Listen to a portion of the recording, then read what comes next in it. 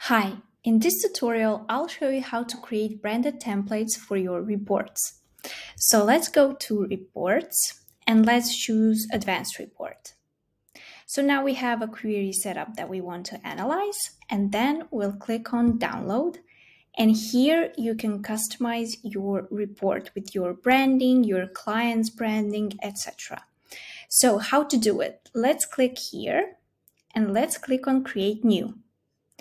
So we'll name the template. So let's say monthly report. And then one thing that is totally awesome is that you don't have to manually customize your report, add colors, etc. You can simply enter your domain here. So I'll use the Starbucks example and click on Fetch. And then the tool will create a custom report for you with your colors, your logo. And then if you want, you can edit it if you want to change something.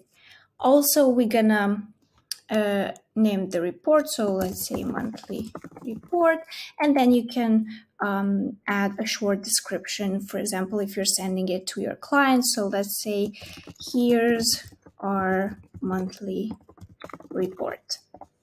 Like this, and this is the look of your report. You can also see it in PowerPoint, so it will look like this. And then you click on Save, and this is your branded report.